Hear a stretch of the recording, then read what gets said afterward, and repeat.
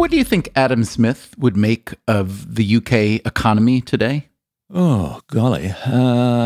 He'd think it's in a great pickle. I think he'd actually think that it's one of the most tyrannical systems that he'd ever discovered. The idea that government should be taking 40% of the national income in taxes of one sort and another, and not just direct taxes on income, but taxes on everything you spend, taxes on air travel, all sorts of hidden taxes, taxes on work, taxes on jobs. He would think that this is the most oppressive regime in the whole world. That is Eamon Butler. I'm a director of the Adam Smith Institute, which is a free market think tank based in London. In our previous episode, In Search of the Real Adam Smith, we traveled to Scotland to see where Smith was born and spent most of his life. That's the pulpit, so he would have been baptised in the front of the church there. He seems to have been a sociable individual who took a full part in the life of the university. Today, we're down in London. We are trying to figure out how a moral philosopher from 18th century Scotland became the patron saint of free market capitalism in the current century. Did Smith, for instance, really see governments as tyrannical? He distrusts politicians, both their abilities and often even their intentions. We'll find out when and where the modern view of Smith gained traction. The Chicago school picked up a few aspects of Smith's thought and made it the whole of Smith's thought. And we'll hear how this interpretation of Smith is often quite wrong. As much as that might have been efficient in terms of allocation, it was horrible from the perspective of human welfare. Today on Freakonomics Radio, prepare yourself for a tug of war. There's raging debate in Smith scholarship among people who are sometimes called left Smithians and right Smithians. Whether you are a left Smithian or a right Smithian, it's fair to say that we are all Smithians now, even if you've never heard of him. In Search of the Real Adam Smith, Part 2 starts right now.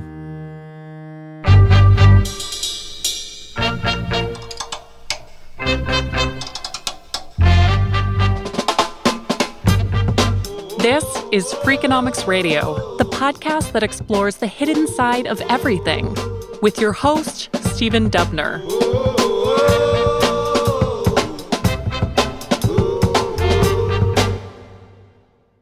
In 1759, Adam Smith published his first book, The Theory of Moral Sentiments. He was in his mid-30s, and he'd spent the previous several years teaching moral philosophy at the University of Glasgow. The initial reception of the theory of moral sentiments was quite warm. That's Glory Liu, a political scientist and Smith scholar. The initial reviews in London magazines, as well as in the United States, are praising Smith for the beauty of his writing. But it wasn't just the beauty of Smith's writing that won praise. It was his humanity, his sympathy. He argued, for instance, that wealth does not necessarily indicate moral virtue, nor does poverty preclude it. Here's a passage from the book. This disposition to admire and almost to worship the rich and the powerful, and to despise, or at least to neglect persons of poor and mean condition, though necessary both to establish and to maintain the distinction of ranks and the order of society, is at the same time the great and most universal cause of the corruption of our moral sentiments. The book brought Smith a sterling reputation as a writer, philosopher, and public intellectual, which is why some of his friends thought it odd that he accepted a position as a tutor to a 17-year-old duke, the stepson of a future chancellor of the Exchequer. This assignment included travel around continental Europe. Smith grew bored with the tutelage itself, but he did get to spend time with Voltaire, with the economist François Quesnay, and with Benjamin Franklin. He also had the chance to observe how other nations were dealing with the massive economic changes being produced by the rise in global trade and the onset of the Industrial Revolution. In a word, he thought they were dealing poorly. Governments, he noted, often had protectionist instincts, where Smith thought they ought to be more open to free trade. After a couple years, he returned to Scotland and threw himself into his next book. Smith had never been accused of being a fast writer, and it turned out to be 17 years between the publication of The Theory of Moral Sentiments and the release of his second and final book, The Wealth of Nations. The publication of The Wealth of Nations coincided with two major events. The first was the death of the philosopher David Hume, Smith's best friend and most significant mentor. We heard about that relationship in part 1 of this series. Yes, yeah. Adam Smith and David Hume are best friends. It's very cute. You can trace Hume's influence on virtually everything that Smith ever wrote. And the second major event? Well, this was the year that Britain lost control of its colonies in America. Eamon Butler again. The Wealth of Nations, his big book published in 1776, what a great year that was. It really is a polemic. It's a polemic against economic centralism and restrictions on trade. So who, in your mind, did he write The Wealth of Nations for? Oh, for the politicians of the day, because the politicians of the day were stuck in this idea that you had to resist foreigners bringing goods into your country. And similarly, you want to export as much as possible. So that was his main target, people who wanted to control international trade and people who thought that the key to wealth was getting lots of gold and silver in rather than producing stuff. Now, when you say he was speaking to leaders, were those primarily European or, and I realize he started writing Wealth of Nations long before 1776. Do you think he had America in mind at all? Oh, absolutely. I mean, there's lots of material in the Wealth of Nations, which is very supportive of the colonists in terms of getting out of the control of the UK control of trade. I mean, the first edition of the Wealth of Nations was actually published in Russia. I've seen an edition which has got Hamilton's signature on it. It did get right out around the world, and partly because he'd written about the colonies and so on, I think the Americans took it up very enthusiastically, the American founding fathers. So one of my favorite lines in The Wealth of Nations is from the very last paragraph. Glory Lou again. This is where Smith is giving his withering last remarks on the British Empire. And he says, if the colonies, notwithstanding their refusal to submit to British taxes, are still to be considered as provinces of the British Empire, their defence in some future war may cost Great Britain as great an expense as it ever has done in any former war. The rulers of Great Britain have, for more than a century past, amused the people with the imagination that they possessed a great empire on the west side of the Atlantic. This empire, however, has hitherto existed in imagination only. It has hitherto been not an empire, but the project of an empire. Not a gold mine, but the project of a gold mine. A project which has cost, which continues to cost, and which, if pursued in the same way as it has been hitherto, is likely to cost immense expense without being likely to bring any profit. It's clear that he thinks that the colonial projects, both in the Americas as well as other parts of the British Empire, in Bengal, are a loss. They are a huge financial drain. Glory Lou recently published a book called Adam Smith's America, How a Scottish Philosopher Became an Icon of American Capitalism. You write in your book that The Wealth of Nations became the origin point of the science of political economy in the United States, and that Smith was both revered and criticized. Sketch that out for me, both the reverence and the criticism. What I'm really trying to get a sense of is how concretely or prominently did Adam Smith's ideas shape the U.S. political economy early on?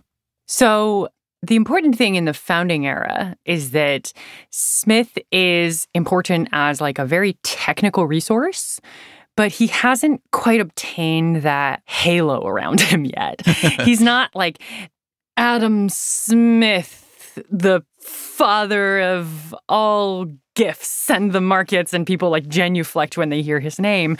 He's well known, but he hasn't acquired that intellectual authority yet. So his writing wasn't treated like a religious text, more like a blueprint, perhaps. Absolutely. That's a great way of describing it. You have people like James Madison who will say things like, oh, I own this great text on political economy and I'm a friend to commerce. The implication or the kind of subtext is like, this was a smart man who wrote 900 plus pages about different ways to think about commerce, the relationship between agriculture and manufacturing, the conditions under which liberalized trade made sense versus prioritizing national defense. This is the most sophisticated, most up-to-date analysis of what it means to be at the helm of a nation that cares about national wealth.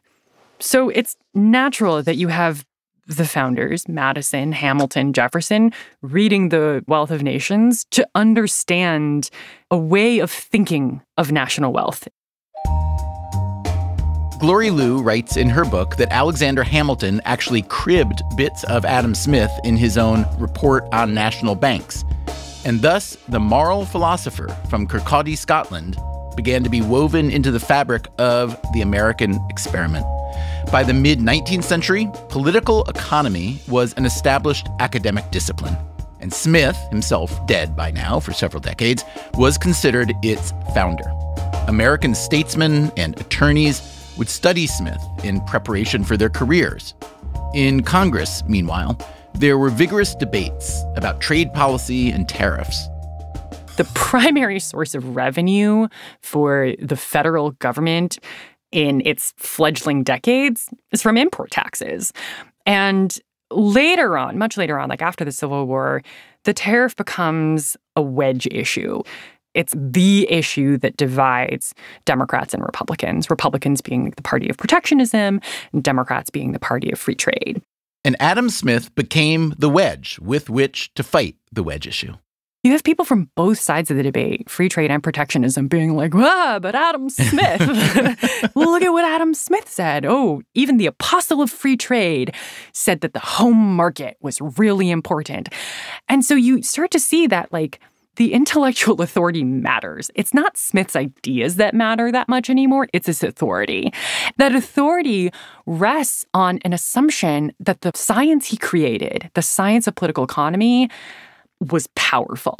Smith continued to be cited by politicians and others throughout the 19th and early 20th centuries. Some used Smith to argue in favor of unbridled commerce and to rail against regulation. Others went the opposite direction. As the organized labor movement grew, for instance, the progressive economist Richard Ely argued that Adam Smith would have been firmly on the side of the unions.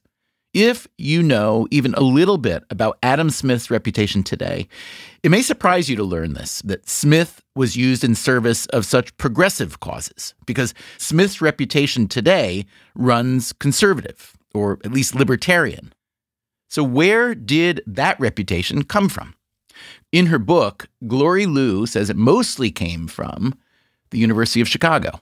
That's accurate according to my view of things. So you write, Glory, that the University of Chicago Economics Department not only embraced Smith around the middle of the 20th century, but also, to quote you to yourself, smoothed over or altogether obscured the complexities, tensions, and other problematic aspects characteristic of earlier readings of Smith. Okay, so that's a lot to unpack. Unpack that for me, please. One place to start is to ask, okay, well, what were the problems and complexities in the earlier versions of Smith? So this brings us to kind of early Chicago school. The figures that I look at are people like Jacob Viner and Frank Knight, and they are these like heavyweights. The University of Chicago doesn't have the reputation that it does today when Jacob Viner and Frank Knight were around in like the 1930s. They teach Smith as an early theorist of price. So teaching Smith as an early theorist of price and somebody who gives scientific value and a kind of objectivity to economics is really important for building intellectual credibility, let's call it, of Chicago's way of doing economics. But then Viner and Knight go away. They leave. Move, they die, right? Yeah. Then there's the new generation. Here's what you write about them. You write that by reworking Smithian concepts like individualism, self-interest, and the invisible hand, a new set of thinkers like Friedrich Hayek, George Stigler, and Milton Friedman transformed Smith into an original way of thinking about an individualistic, market-oriented society that was justifiable on social scientific grounds. So, wowzer, that's an incredibly powerful sentence. And again, much to be unpacked. Let's start with self-interest. Self-interest, in old Chicago school view, is not just rational utility maximizing individualism. It's a human motivation among many. And there are extreme versions of self-interest that are dangerous.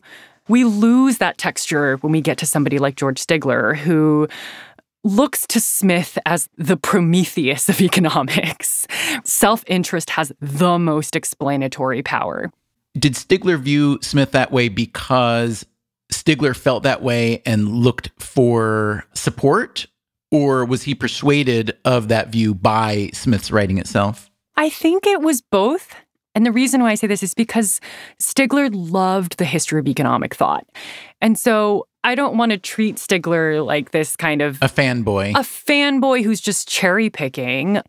But I do think that it was this symbiotic relationship where, like, Stigler loved reading Smith, and he also happened to find the perfect mascot that coincided with his own views of what economics should be and how to think about economics in relation to the politics of deregulation. In Glory Lou's book, there's a photograph of a grinning George Stigler wearing a T-shirt that says, Adam Smith's best friend. Where did that come from? As the story goes, Stigler liked to play a game with the very young children in his family where he would offer $1 million if they could answer a tough question. One day, he asked, who is Adam Smith's best friend? The answer Stigler was looking for was David Hume. The answer he got was, you are, Uncle George. It was a pretty good answer. Good enough to go on a T-shirt, at least.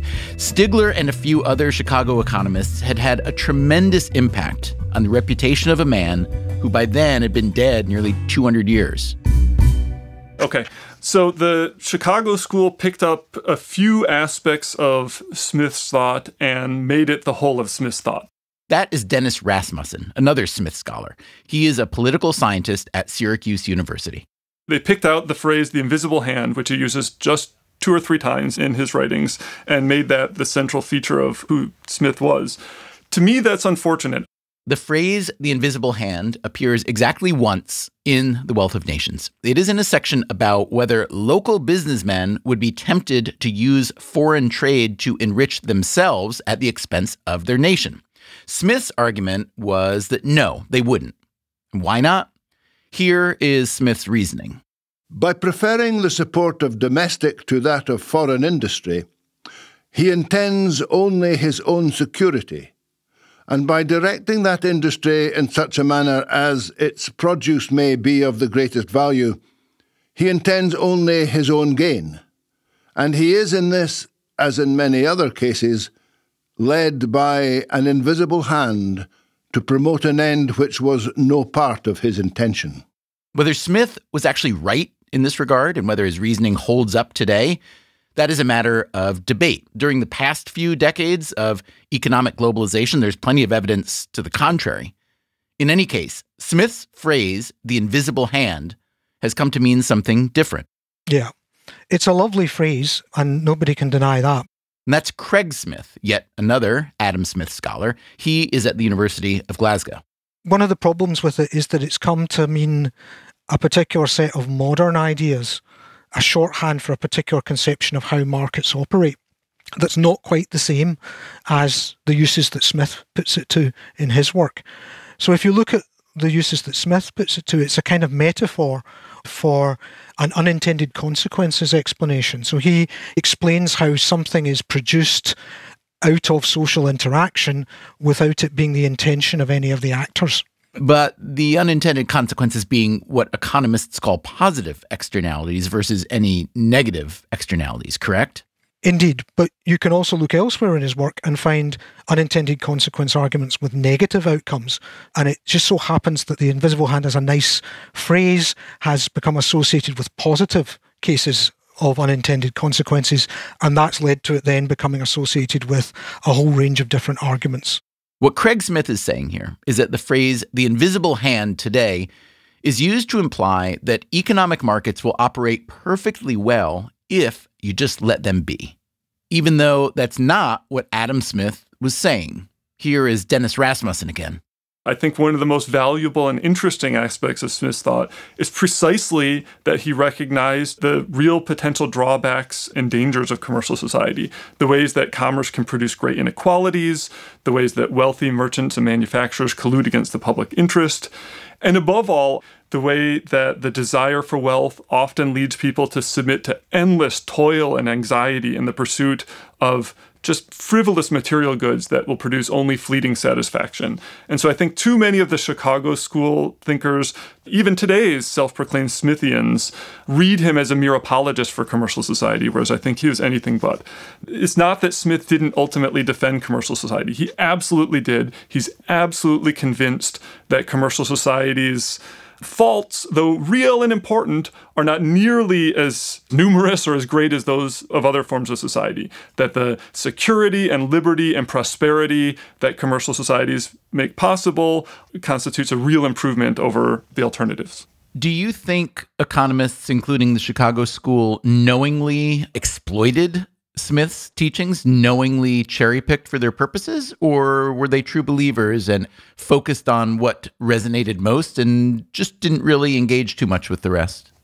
My sense is the latter. Smith isn't a particularly easy thinker to read or to understand. I mean, he writes in English, and it's modern English, so it can sometimes have the appearance of being very familiar and easy. But to understand the nuance of his thought, you really have to spend some time with it. But the fact is that the Chicago economists, George Stigler and especially Milton Friedman, did promote Adam Smith as a sort of superhero of economic thought. Glory Lou again. Friedman was a rhetorical genius. Like, he was so charismatic and he was so good at speaking to the public. Here, for instance, is Milton Friedman as host of the public television show Free to Choose. As Adam Smith wrote over 200 years ago, in the economic market, people who intend to serve only their own private interests are led by an invisible hand to serve public interests that it was no part of their intention to promote. This seemingly magical phenomenon, Friedman said, was driven by what is called the price mechanism. Adam Smith's flash of genius was to see how prices that emerged in the market, the prices of goods, the wages of labor, the cost of transport, could coordinate the activities of millions of independent people, strangers to one another. Glory Lou likes to call this invisible hand waving. For Friedman, the idea of the invisible hand as the price mechanism isn't just a descriptive metaphor. The price mechanism signaled what producers wanted to produce and what buyers wanted to buy. So the price mechanism was a way to organize and allocate most efficiently. And therefore, once you recognized how prices did that, you didn't need centralized planning. In other words, if markets can organize themselves so well and so efficiently via the price mechanism, you certainly don't want the government mucking things up with unnecessary rules and regulations or, God forbid, with price controls. Precisely. And in fact, a lot of the time, experts, bureaucrats, government organizations act like private interest groups and create huge inefficiencies. I think what we see in the Friedman-Stigler interpretation is a way of treating the market as a moral thing in and of itself, right? While it appears objective, scientific, and politically neutral to say that this is how prices work, there's an implicit moral claim that those are the most important values, right? As opposed to equity, as opposed to universalism, democracy. Here is maybe your harshest indictment of Friedman and his colleagues at Chicago. You write, perhaps the greatest consequence of the Chicago Smith, Adam Smith, was that it served to reframe the problems of modern American capitalism and modern society as problems that stemmed from government rather than the market itself. What's your best evidence that the market itself is responsible for these problems of modern American capitalism? Here's a current example.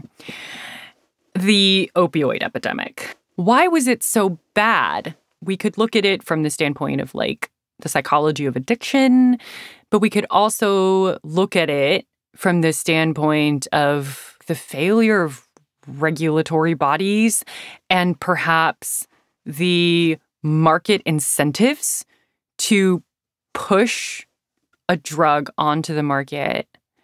And as much as we think that might have been efficient in terms of allocation, it was horrible from the perspective of just human welfare. But the version of Adam Smith that was promoted by Milton Friedman and others at the University of Chicago would resonate well beyond academia. Politicians in the US and the UK began looking to Smith to shake up their struggling economies. Coming up after the break, how one true believer brought Smith back to Britain just in time for a new revolution. That was quite thrilling, that it was an administration which was genuinely interested in ideas. I'm Stephen Dubner. This is Freakonomics Radio. We'll be right back.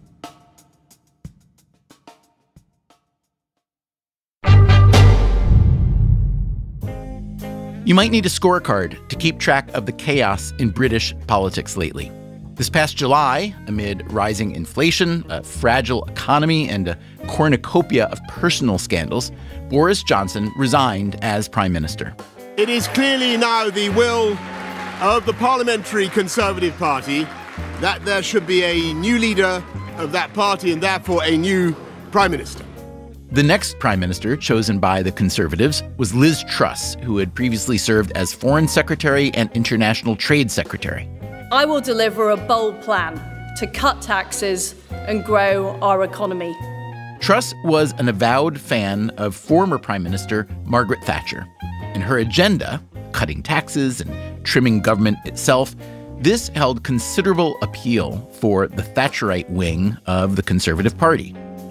Everyone else was much less enthusiastic, especially the markets. As soon as Truss announced her plans, interest rates spiked, the pound tanked, and after just 44 days in office, the shortest term ever for a British Prime Minister, Liz Truss announced she would resign.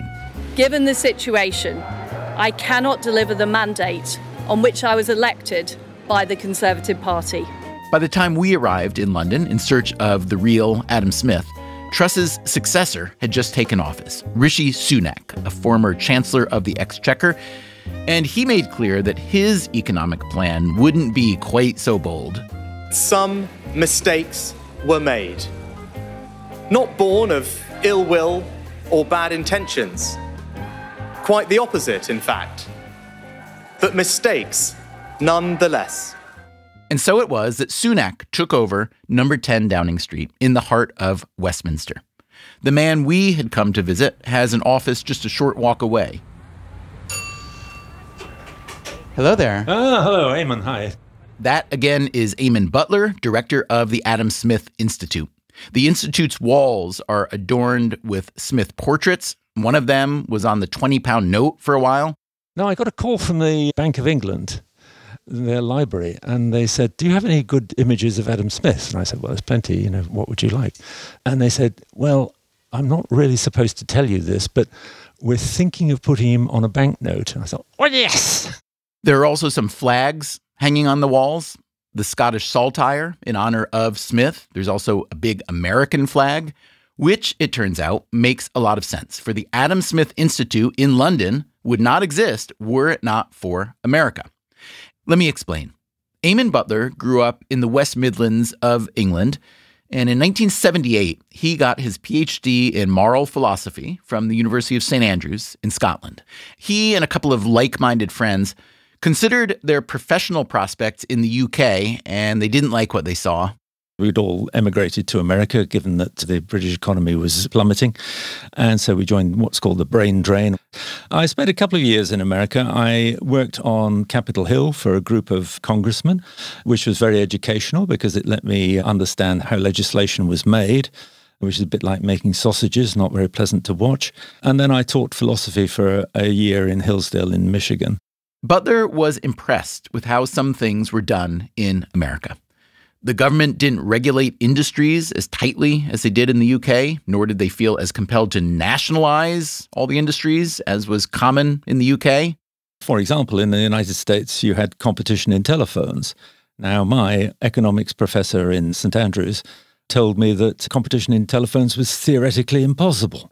It was curious to Butler that the U.S. seemed more in sync with the free market teachings of Adam Smith than the government in the country that had produced Smith. Just another prophet without honor in his own country. Was the U.S. government more Smithian because the University of Chicago economists were doing such a good job promoting the invisible hand? The message had certainly worked on Butler and his fellow British expats. Friedman and Hayek and all of these great economists had laid the foundations, if you like, and people like us were intrigued and captured by these ideas. So he and a couple of friends started up a free market think tank. We'd seen lots of interesting ideas in America that we thought could work in the UK, and originally we thought we would swap ideas across the Atlantic. Instead, they decided to relocate to London. This was in 1977.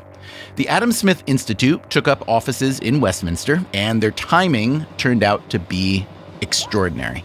In 1979, Mrs. Thatcher was elected in the UK, and we had a bit of an open goal in terms of promoting free market theories and free society theories.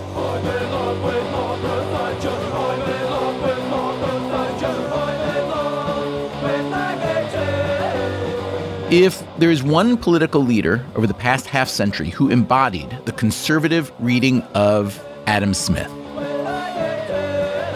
the Smith of free markets, of economic liberty, of smaller government, surely it's Margaret Thatcher. She was Prime Minister of the UK from 1979 to 1990.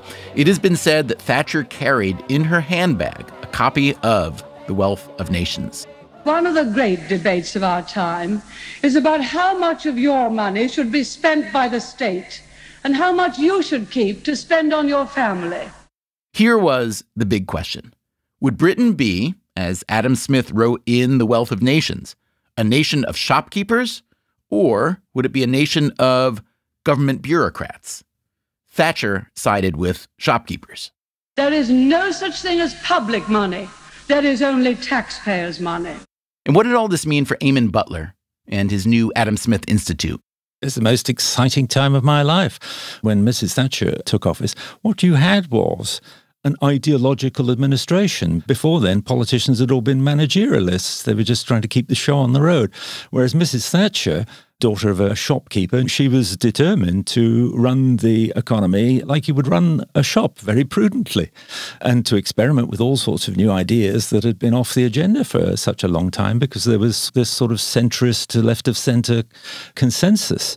So that was quite thrilling that it was an administration which was genuinely interested in ideas.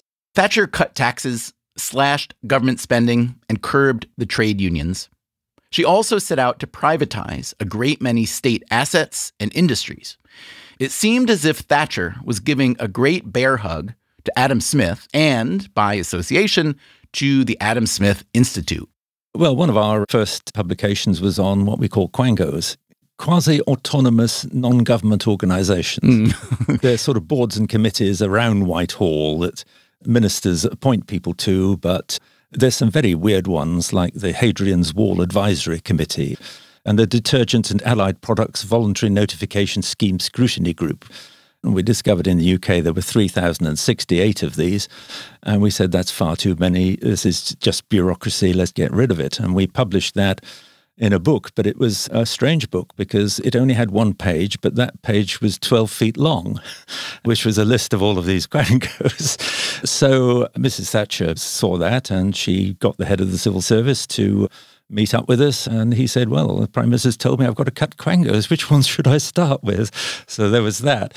And then a second thing that we sort of came up with was contracting out local government services, repairing the roads and collecting the garbage and things like that. We looked around the world for practical examples of where this had happened, and we discovered that you save a lot of money and provide a much better service if you contract it out to private companies. And again, Mrs. Thatcher saw our little pamphlet on that and promptly, against all copyright rules, printed 20,000 copies and sent it to all of her local government party members. I'm sure you sued, yes? We weren't too worried about it. And then, of course, there was privatization with all the big industries, shipbuilding, steel, railways, gas, water, electricity, trucking, telephones. All of these things were nationalized industries, and we worked on the intellectual means to return them or take them into the private sector. I'm sure many people listening to you will say, oh yeah, that was a turning point that was important for an economic reform. And there are many others listening to you who will say, oh, that was the darkest day ever when privatization began. So to those in the latter group who feel that this was a move in the wrong direction, a move that we are seeing continuing to grow now to the point where many people feel, that labor is continuing to get squeezed and squeezed and squeezed. How do you defend or support that? Well, when Mrs. Thatcher took office, a third of the housing stock was owned by the local governments. And what she did was to allow the tenants to buy their own properties for a large discount. So people did that because they knew that they'd be getting an asset relatively cheaply, but against that asset, they could borrow, so they could start a business, for example. So it was a great exercise in promoting a capital-owning democracy. And that was a huge improvement. Or if you look at telephones, one of the biggest privatization of the time in 1984, with millions of people buying the shares, that before then it had been a state monopoly. It had been basically run by the post office, believe it or not, telephones. So, yeah, sure, mistakes were made on the way in privatization in the UK because Britain was the first to do it. So naturally you make mistakes. But generally speaking, we haven't reversed any of those privatizations. Trucking is still private, and telephones are still private, and steel is still private, and so on and so on. The NHS, however, the National Health Service, is not private, is it? That's correct, yes, one of our great failures. People say it's a kind of religion in the UK that you have to believe in the NHS. So all politicians say, oh, we do support the NHS. But it's a top-down Stalinist-style organisation, and it's grotesquely inefficient. We're told, oh, it's the envy of the world, but nobody copies it. So that tells you something. There's no reason why every doctor and nurse in the country should be a civil servant, why every hospital should be a nationalised hospital. We don't do that with anything else. If people need shoes or clothing, we give them the money and they go out and they buy shoes and clothes. Why can't we do that with healthcare?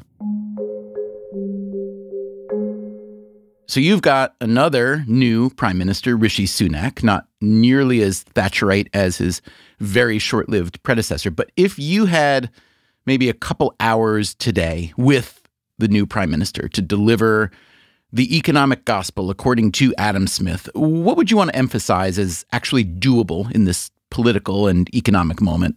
Well, I would say that considerable reforms in the government system are needed. You know, we have a huge bloated civil service. It's a complete spaghetti, and nobody can navigate their way through it. So why don't we just get rid of a lot of that? Reforming the tax system and making it simple and straightforward. We have the most complicated tax system in the world. The planning reform, again, need to allow people to do what they like with their houses instead of saying you can't build an extra room and things like that when it doesn't affect anybody else. But we have a system where, you know, a few local residents can block an airport, for example, and that's why it's taken 15 years to build a new runway at Heathrow. So those sorts of reforms are just doing things that everybody knows needs to be done, but there's so many vested interests you have to cut through. I asked Butler if he wanted to take a walk over to number 10 Downing to see if we could talk our way in and present his Adam Smith-inspired advice. Butler was game, It was a lovely walk through the old Westminster streets, some flint and brick architecture, some odes to Britain's inventive past. These street lamps here, they're still gas, and they're the oldest street lamps in the world. Really? Because what is now the Home Office used to be the gasworks. Does that make sense that they're still gas? No, it doesn't. It makes absolutely no sense at all. But it's, a nice tradition, and, we do a lot of that silly stuff in Britain.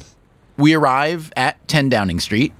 There is a throng out front, some of them protesting against the state of the British economy. I don't think any of it does any good. I mean, I've always said if you have to go onto the streets, you've lost the arguments. Butler and I squeeze past the throng, and we walk down a barricaded path up to the armed guard in front of number 10. Good morning. My friends are doing a radio show, and we wanted to have a chat with you. I'm not doing anything on the radio. Okay, so there would be no drop-in visit with the Prime Minister. We passed the protesters again on our way out. I told Butler I had seen more economic protest on this visit to the UK, more anger and fear, than any time in my recent memory. Well, the last time when there was real unrest was the so-called Winter of Discontent, which was the winter before Mrs. Thatcher was elected. And I think it's that kind of sentiment out there today, that they're fed up with politicians. That's why the Conservative Party elected Liz Truss, because she's not a routine politician. And it's why people voted for Brexit, because they were fed up with the European way of, the bureaucratic way of doing things. And I suppose it's why people in America voted for Trump and why people in other European countries are voting for far-right candidates. It's not that they particularly want far-right candidates, they just don't want the centralist, bureaucratic, management-minded politicians. For a brief moment, back when Liz Truss was Prime Minister and tried to channel Margaret Thatcher, Eamon Butler and the Adam Smith Institute were poised to return to their glory days of real influence. But it wasn't to be. With the new Sunak government that is more centralist and bureaucratic, as Butler might put it, he seems nostalgic for the past. I was once at a reception in Downing Street, and they were serving wine and canapes, and some poor chap, his canapé had a sort of blob of cream or some sort of sauce on it, and he dropped it and it splodged onto the carpet. The Prime Minister, Mrs. Thatcher, came up, took a cloth out of her handbag and started wiping it up, and the staff said, "Oh, it's all right, Prime Minister, you don't need to do that." "Oh, no, it's fine, I've got it now." So that was what she was like. She was just very hands-on. Coming up after the break, how faithful is the Adam Smith Institute interpretation of Adam Smith? Did you actually ever read the guy? Because what you're saying has nothing to do with what he said. This gets us to what has been called Das Adam Smith problem. There's no Das Adam Smith problem. It's a pseudo-problem. Pseudo-problem or not, we'll try to solve it. This is Freakonomics Radio. I'm Stephen Dubner in search of the real Adam Smith. We'll be right back.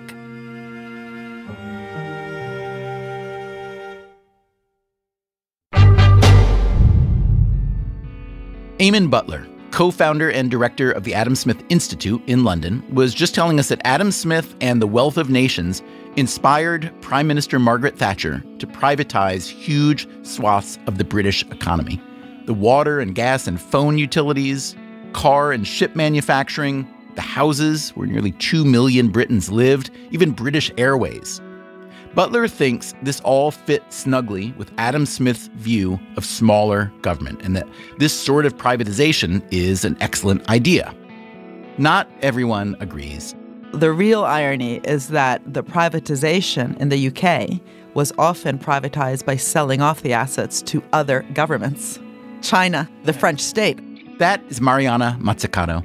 Also, Macquarie, a very large Australian financial company, has bought up our publicly owned Green Investment Bank. Big mistake, I think. Mazzucato is an economist at University College London. She thinks that certain champions of laissez-faire policies have misinterpreted and exploited Adam Smith, with privatization in the UK being a prime example. UK privatization, one of the things it did is it not only sold it off to the private sector, but lots of different private sector companies. So there's very little coordination. So say public transport. The real question is, why did the UK government, when it sold public transport, public rail, to, for example, Richard Branson with Virgin, why were there no conditions attached? We could today have a low-cost, accessible, modern, green, sustainable transport system. Instead, it's not sustainable, it's not green, and it's definitely not accessible. It's extremely expensive. So conditionality, like building into a deal when you're selling something off with strong publicly set conditions, it doesn't mean the state does everything, but it means it has to have the confidence to say, look, we developed this thing, we funded it. If a bit of it is going to get privatized, under what conditions to deliver a public goal? But didn't Adam Smith want free markets, free from the interference of the state? He didn't really mean free from the state when he talked about the free market. He meant free from rent, free from extraction of value from the system. Smith would have so much to say about the excess profits that are being earned by energy and mining companies globally. Modern day finance, where you have $6 trillion in the last 10 years having been used just to buy back shares, to boost share prices, stock options, and executive pay. That's the modern day feudal kind of value extraction that Adam Smith would have ranted against. If Adam Smith were forced to choose between private and state ownership of a given firm or industry, he would almost certainly choose private. But he did warn of the tendency of private firms to collude with one another, to fix prices and exploit the public. Today's British public, having experienced a few decades of privatization, seems to side with Mariana Mazzucato. One fairly recent poll found that more than 3/4 of the population would prefer that services like gas, water, electricity, and railroads were publicly owned. And what about the other services that governments typically provide, like education? In Book 5 of The Wealth of Nations, Adam Smith would appear to be in favor of this.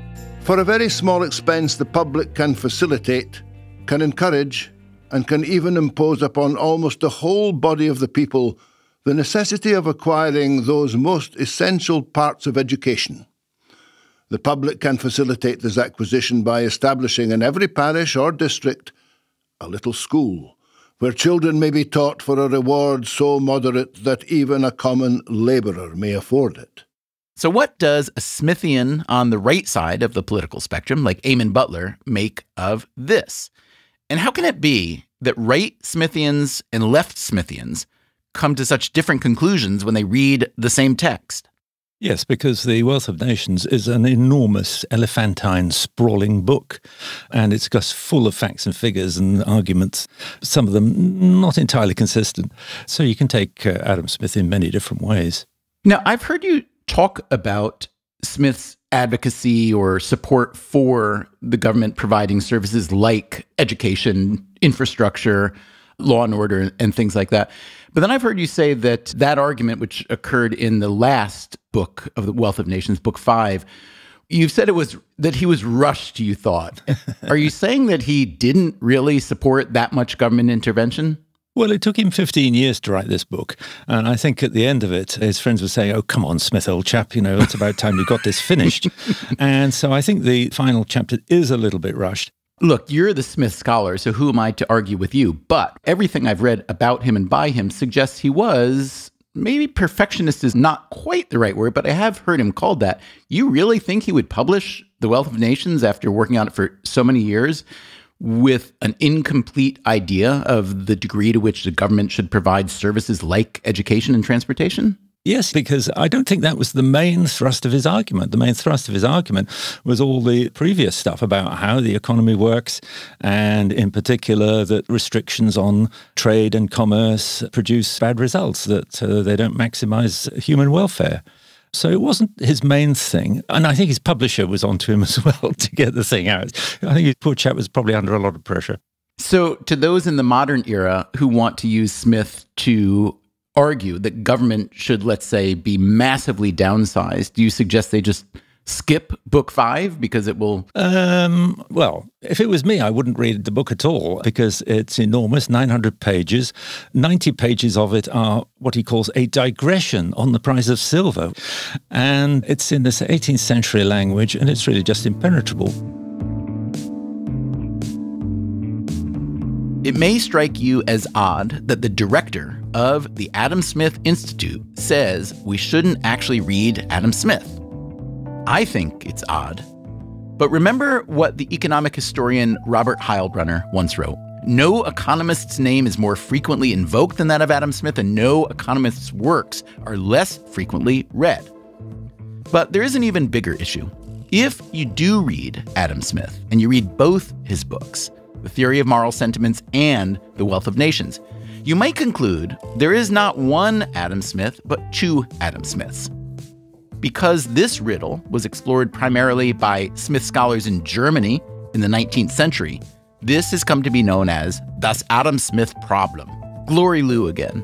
Which was this theory that Smith changed his mind or had a change of heart between writing The Theory of Moral Sentiments in 1759 and The Wealth of Nations in 1776. In other words, how could someone who wrote a book about the theory of moral sentiments and the deep humanism we all strive for also be the person who wrote this guidebook to unfettered capitalism? That's das Adam Smith problem, essentially, yes? Right, exactly. And why did this happen in Germany? Oh, I don't know. German scholars are weird.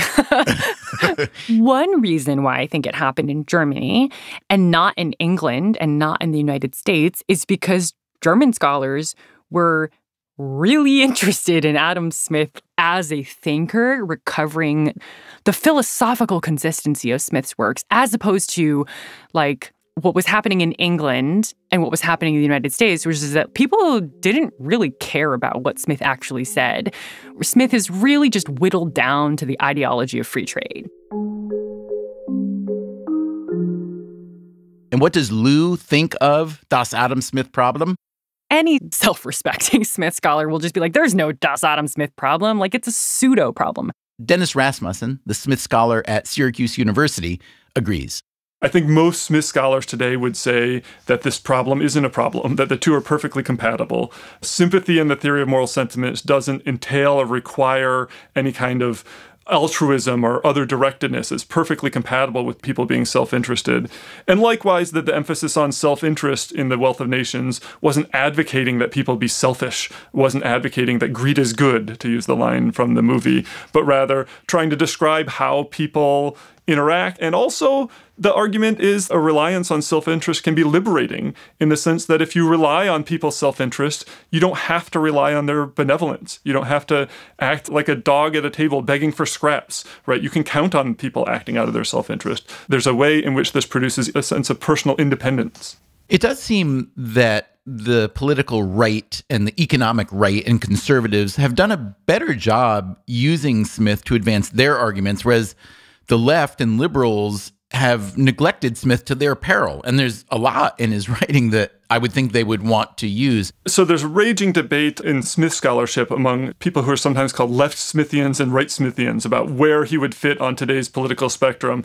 I think once a thinker has been claimed by one side, reasonably successfully in this case, it's kind of hard for the other side to reclaim them. They often just turn to a different thinker and find that to be an easier path to take. But don't you think that's kind of a shame? Because when you read Smith, there's a lot there for everyone, I would say. And in fact, I would argue that he is a really good thinker if you want to, I'm not saying unite the political extremes, but show that there's a very broad middle, that you can be really pro-market and really pro-human at the same time. So wouldn't it be nice? It would absolutely be nice, yes. The different elements of Smith's thought that would push him in different directions, right? He shows this very deep and palpable concern for the lot of the poor. The wages, the conditions of the working poor are really his central measuring stick for the wealth of nations, for how wealthy an economy is. It's not, the holdings of the affluent few, but the ease of everyday people to attain the necessities of life. On the other hand, there are elements of his thought that push him toward the right of today's political spectrum. He really does distrust government. He distrusts politicians, both their abilities and often even their intentions. And so there are elements of his thought that push in both directions. It's hard to know, to be honest, where he would stand on today's political spectrum with regard to a lot of these questions, because he saw the two as going hand in hand, right? A lot of the government programs that he's most worried about are there to benefit the rich, and they unfortunately also harm the poor, right? They're rent-seeking things that companies have, as he says, extorted from the legislature for the support of their own absurd and oppressive monopolies. They make ordinary goods more expensive. He thinks that shrinking government, getting government less involved in the economy, benefits the poor. What would he think today about a government program designed explicitly to help the poor? It's really hard to say. Is it his concern for the poor or his distrust of government that would win out at the end of the day? That's hard to know. The more we've been looking for the real Adam Smith these past couple episodes, the more I've come to believe Das Adam Smith problem may be real, but it's not the same problem the German scholars were concerned with. As Dennis Rasmussen just explained, it is not so hard to reconcile the Wealth of Nations Adam Smith and the Theory of Moral Sentiments Adam Smith. I think Das Adam Smith problem today is simply that most of the economists and politicians and others who look to the Wealth of Nations for guidance have simply never read the Theory of Moral Sentiments. Here is one such economist. I thought, well, I don't have to read this because it's not economics. It's philosophy or psychology, you could call it. And I didn't read it forever. Most economists don't. That is Russ Roberts. He got his PhD from the University of Chicago during the era when Milton Friedman was turning Adam Smith into the poster boy of free market economics. Roberts went on to a long academic career at institutions including George Mason University and the Hoover Institution at Stanford, places known for the kind of conservatism or libertarianism that Adam Smith currently represents. And where's Roberts today? I am president of Shalem College in Jerusalem, Israel. I am the host of Econ Talk, the podcast, and author of How Adam Smith Can Change Your Life, an unexpected guide to human nature and happiness.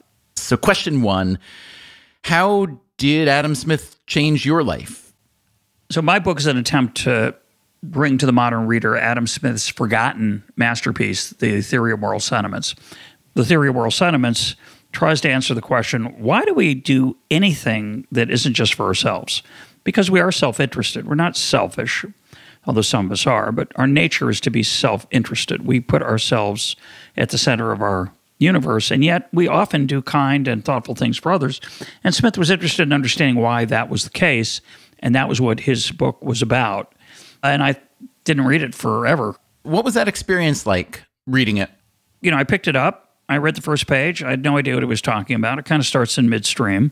Read the second page. I read about, 5-10 pages, and I thought, I don't really get this book at all.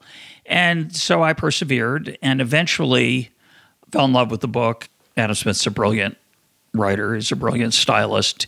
He's one of the rare people writing in the 18th century that you can read with utter delight and pleasure most of the time. He forces you to look at yourself and realize what makes you tick, what pushes your buttons, rings your bells, tightens your shoelaces. He understands our flaws. He understands our need for self-deception. There's one passage from The Theory of Moral Sentiments that Roberts spends a lot of time on in his book. If you're going to read just one paragraph of The Theory of Moral Sentiments, this might be the one. Man naturally desires not only to be loved, but to be lovely, or to be that thing which is the natural and proper object of love. He naturally dreads not only to be hated, but to be hateful, or to be that thing which is the natural and proper object of hatred. He desires not only praise, but praiseworthiness, or to be that thing which, though it should be praised by nobody, is however the natural and proper object of praise. He dreads not only blame, but blameworthiness, or to be that thing which, though it should be blamed by nobody, is, however, the natural and proper object of blame. We want to be appreciated. We want to matter.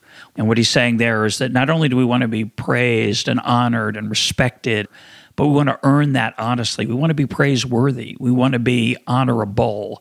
We want to merit the respect of others. And then he says something really extraordinary. He says, because we care, because we want to feel important, because we want to matter, there are two ways to get there. One is to pursue fame, wealth, and power.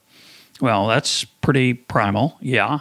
The quieter path is to pursue wisdom and virtue, which he advocates for. He says the pursuit of wealth, here's the person who wrote The Wealth of Nations, he says the pursuit of wealth is a fool's game. It's going to degrade you. You're going to do things you're going to be ashamed of. and that you'll want to hide. After you read The Theory of Moral Sentiments and started thinking and talking like this, did your economist colleagues think you'd gone soft? Yeah, economic decision-making is basically expected utility maximization, which is just a fancy phrase for you do the thing that gives you the most pleasure relative to pain as best as you can anticipate it. And, of course, you make mistakes, and things that you thought were going to turn out well don't all the time. That's not a rejection of economics. But I think the essence of the economist approach is that we're constantly weighing our pleasure and pain on a daily basis and trying to project how we're going to feel about the decisions we make. That's really not the nature of the life well lived. It's not just about racking up utility points. And I think economists often forget this. They focus on what's measurable. So in that sense, I've rejected a lot of the utilitarian foundation of my field. You are a particularly good person to speak with about this because you've got an appreciation for the full Adam Smith that many economists don't, but you're also a University of Chicago guy. And in her new book, Adam Smith's America, the political scientist Gloria Liu argues that it was that University of Chicago economics department, especially Friedman and Stigler, who sort of cherry-picked Smith's writing and turned him into a patron saint of free market capitalism in a way that a closer reading of Smith, especially The Theory of Moral Sentiments, wouldn't support. Can you untangle this for me? I mean, I don't mean to cast aspersions on Friedman and Stigler, both of whom were amazingly sharp and shrewd and powerful economists, but I'm curious to know whether you think that they hijacked the reputation to the detriment of the field. I would say it a little differently. I would say that Milton Friedman is the patron saint of free market economics, and he saw Adam Smith as a cousin, if not a close relative, even closer relative, a brother in arms. I think that's roughly fair to Smith. I don't think there's anything in The Theory of Moral Sentiments that is an indictment of what we would normally call free market economics. I know progressives have tried to claim Smith. Certainly there are things in Smith that have a progressive aspect to them. Often it sometimes requires quoting him out of context, leaving out the next paragraph or the one before. But there are things in Smith that certainly conflict with standard free market dogma. You write that Adam Smith has a way of saying things that get into your bones. Can you talk about that a little bit more? Smith was a great writer. He's a great communicator. I think great writing is underrated. It is no small feat to coin a phrase like the invisible hand. Smith used the phrase the invisible hand twice in his two books, once in each. I would suggest that in neither one is he using it in the way that modern people use it or modern economists. In modern economics and public policy, it has come to mean that we don't have to worry about certain problems because the market will take care of them. And that's the magic of the invisible hand. Now, that gets laughed at a lot. The truth is, it is an extraordinary phenomenon that is underappreciated, but it should not be overappreciated. The underappreciated part is that over the last maybe 10, 15 years, hundreds of millions of Chinese citizens and people have moved from the countryside into the cities of China. Hundreds of millions. It's one of the greatest migrations, probably the greatest migration of people in human history, certainly from rural to urban areas. Well, I assume a lot of those people started sending their kids to school, and I assume a lot of those kids started using pencils. That ever affect your life in America? Do you ever say, oh, I wish I could find a pencil, but of course I can't because they're all going to the Chinese. Oh, there must have been a department set up to deal with that shortage, but there wasn't. That's what modern economists mean by the invisible hand. We didn't have to worry about the availability of pencils. That's the invisible hand. It's invisible, so we don't fully appreciate it. Now, you don't want to carry it too far. Doesn't solve every problem. Doesn't solve pollution. A lot of things require legislation, regulation, and so on. Smith was not an anarchist. His modern disciples, most of them are not anarchists. They understand that not all problems solve themselves. But the fact that any do is quite remarkable. My sense from reading your book on Adam Smith, my sense is that It's an act of acknowledging who you were and wanted to be as a human, but had sort of gotten away from. I want to know how reading that book and then wrestling with that book and writing your own book about it, I want to know how that changed you. A very hard question to answer. Because to me, reading your book felt like one long epiphany. It was an intellectual, but also sort of a spiritual and moral epiphany. Most of us, when we have an epiphany, we come out a little bit different, and it may not be permanent, but it may be. So that's what I want to know. I mean, reading the Theory of Moral Sentiments, if you push your way through it, forces you to think about how you live your life. Economists, we think about incentives all the time, but often we get lazy and we focus on monetary incentives because they're everywhere. And Upton Sinclair said it beautifully. It is difficult to get a man to understand something when his salary depends on not understanding it. And that's the truth. You are often pushed and pulled emotionally by who pays your salary and what they want from you. When I read Adam Smith's book, The Theory of Moral Sentiments, I realized that, there's a lot of other things that push and pull people. Now, come on, didn't you know that before? Of course I did. But reading Smith forced me to think of it and have it be at the front of my mind, that we want to be loved. And so when you read that and you think about it and you write a book about it, as I did, it wouldn't be surprising that I started to also begin to think more deeply, more focused on questions of what is the life well lived. I have trouble not thinking about it. Adam Smith led Russ Roberts to rethink himself, and it left him better off. Over the past couple episodes, we have been rethinking Adam Smith, and I would like to think it is leaving us better off. If nothing else, we're starting to see him as more than the cardboard cutout he's been turned into. Smith was a philosopher, but also fiercely practical. He was a macro thinker, but micro as well. He was a radical in some ways, but also respectful and even acceptable to those with whom he disagreed. So, coming up next time in our third and final episode, what would Adam Smith make of the current global economy? He would have been appalled by our brand of casino capitalism. He thinks getting people out of poverty is good.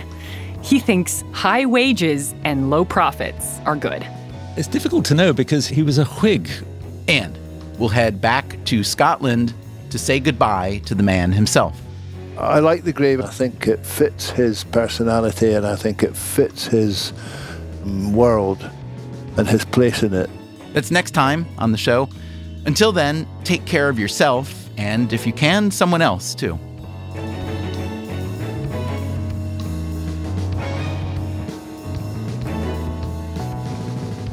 Freakonomics Radio is produced by Stitcher and Renbud Radio. You can find our entire archive on any podcast app or at Freakonomics.com, where we also publish transcripts and show notes. This episode was produced by Zach Lipinski and mixed by Greg Rippin, with help from Jeremy Johnston. We also had help in London from Rob Double, Alex de La Salle and London Broadcast Studios, and help in Scotland from Josh Nixon and Upload Studios. Thanks also to John Ewell for reading Adam Smith. Our staff also includes Morgan Levy, Ryan Kelly, Catherine Moncure, Alina Kuhlman, Rebecca Lee Douglas, Julie Canfer, Eleanor Osborne, Jasmine Klinger, Daria Klennert, Emma Terrell, Lyric Bowditch, and Elsa Hernandez. The Freakonomics Radio Network's executive team is Neil Carruth, Gabriel Roth, and me, Stephen Dubner. Our theme song is Mr. Fortune by the Hitchhikers. Our main music is composed by Luis Guerra. Big thanks to Not Sensibles for letting us play some of their amazing 1979 song, I'm in Love with Margaret Thatcher. As always, thanks for listening. I'm thinking of this quote. It's always like, you know where it is, and then, of course, right when you want to find it, you can't find it. The Freakonomics Radio Network, the hidden side of everything. Stitcher.